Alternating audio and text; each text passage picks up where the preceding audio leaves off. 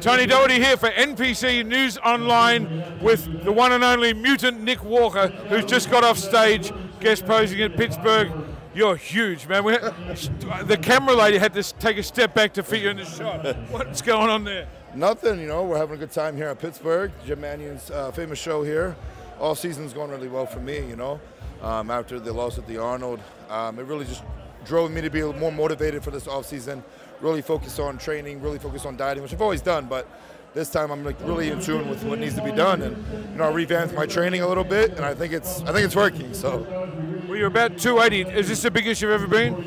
I'd say the leanest. Last year when I was here, I was actually about 300 pounds, but nowhere near this condition. Nowhere near. This is something else. Yeah, I would say this is definitely my biggest and my leanest. Not my biggest weight-wise, but I'd say muscle, I would say so for sure. Well, I could add to that. I'd say it's the widest I've seen you. It's the thickest I've seen.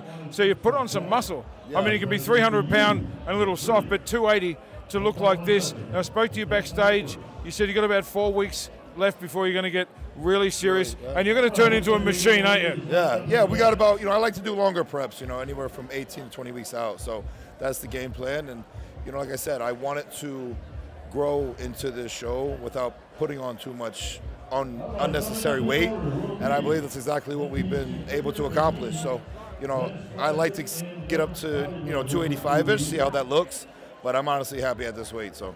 All right, quick message for your fans out there. Thank you, everyone that supports me, and we're coming for the Olympia win this year, baby. Nick Walker, we're out. Thank you, bro. Appreciate it.